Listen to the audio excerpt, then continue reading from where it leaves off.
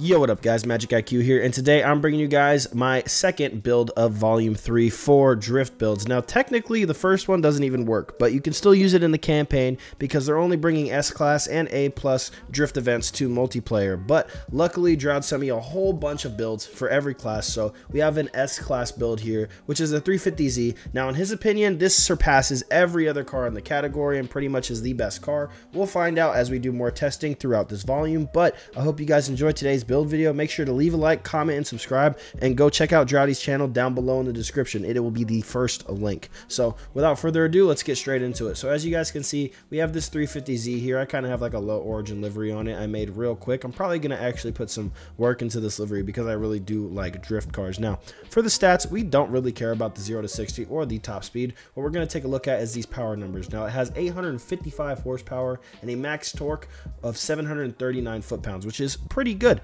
Honestly, puts out a lot of power, and that's what we need when we're drifting.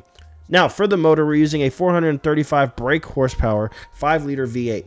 This has a potential of 950 horsepower, but it comes stock with 435 brake horsepower. So if you wanted to use this same motor to drift around with the vehicle at S+, you could potentially do that.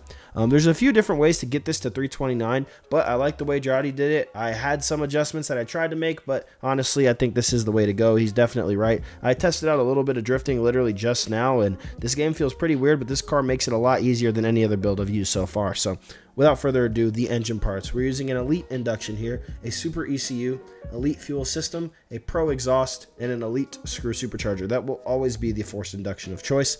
Now for the nitrous bottle, it is a bronze stock sport nitrous bottle, and we have Elite regular suspension, very important, or you will go over the PI level. And we have Elite drift tires here.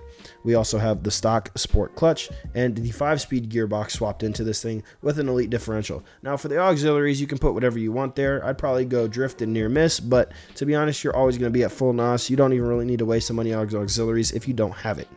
Now for the handling, we have 90% drift in the setup I have, but you can also go to 95 or even 100. I kind of liked it a little bit grippier, so I lowered it, but 100% grip would probably be most optimal.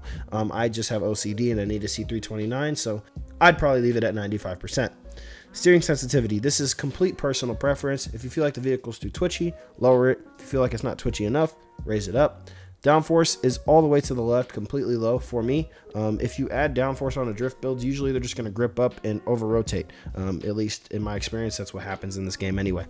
Traction control is off, and drift entry is gas or brake tap. This car is pretty good, man. I tried to build it actually to use it in S-Class before as like a competitive racing car, and it has the numbers, but it just does not put down the power. It's like this car was made to drift and drift only in this game. So I hope you guys enjoyed.